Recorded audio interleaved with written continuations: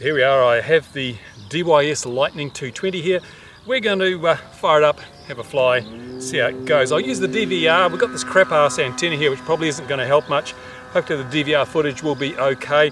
Haven't got a recording camera on here. I realised after I made the last video that if you put your Mobius or your GoPro on this platform on the top and you have a crash, it's going to rip your video camera out too because the video camera is mounted on the same platform.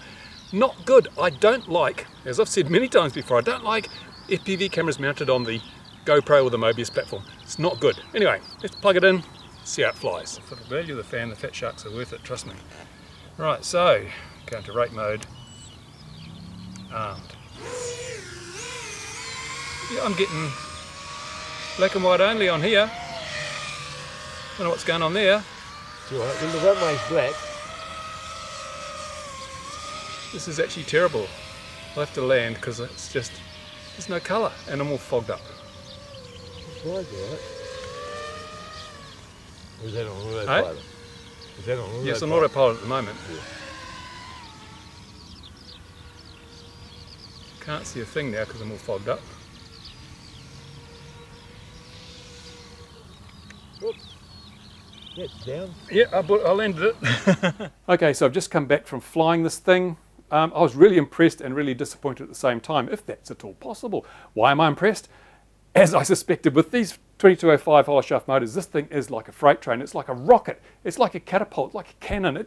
I did a visual line of sight punch out and actually I almost lost sight of the damn thing. It was so damn fast with a 1300 4-cell graphene battery on there. It was just gone. Whoa, where'd it go, you know? By the time I saw it, cut the throttle, it took a long time to bring it down. It's just so powerful. It is incredibly powerful. Fantastic. So then I put the goggles on and it all started going pear-shaped because first of all, the antenna, as I said, it's crap. It's really, really crap. I was getting dropouts within 50 meters and 100 meters. I was getting crappy. And more importantly, there's something going on here.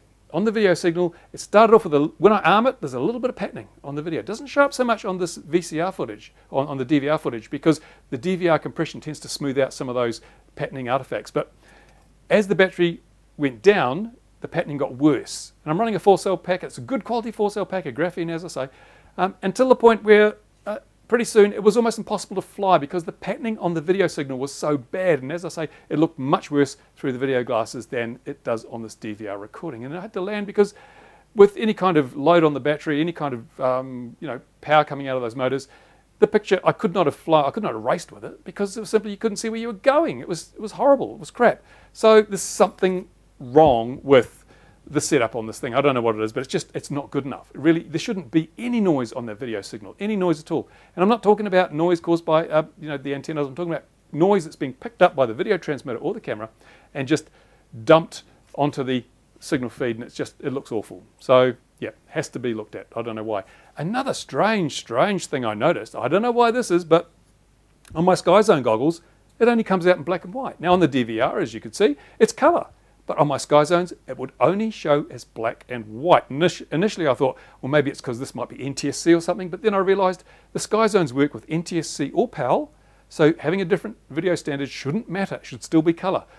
My SkyZones get it black and white. The DVR gets it in color. And the Turnigy Cyclops also gets it in color. So there's just some strange incompatibility between the video system on this machine and the SkyZone goggles that causes the loss of color. I don't know what that is. It's a peculiar coincidence or something, but it's if you've got SkyZone goggles, you may not get colour out of this damn thing. So, lots of things for me to investigate on this. Lots of things just not quite right that need to be sort of worked out. Why is it doing this? So I'll be doing that in a future video and trying to get the damn thing flying to its full potential because it has a massive potential with all that power. But at the moment, you can't use it because you can't see where you're going, and yeah.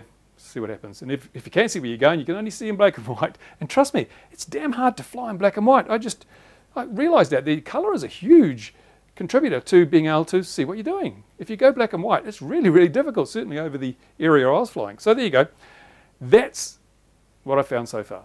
Now, I'm going to have to do another part to this video. But in the meantime, if you've got comments, if you've got questions, stick them on the, in the place, the doobly-doo provided by YouTube. See that? AVE reference. And I'll do my best to answer them, address them. In the meantime, thank you for watching and stay tuned because there will be a follow-up. I'm going to try. I definitely have to find out what's wrong with this thing, why it does what it does. So in the meantime, spot you later. Bye for now.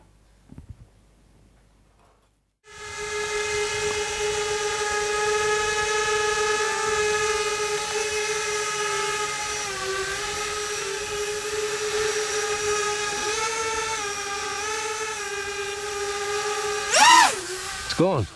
How was that? Pretty quick, eh?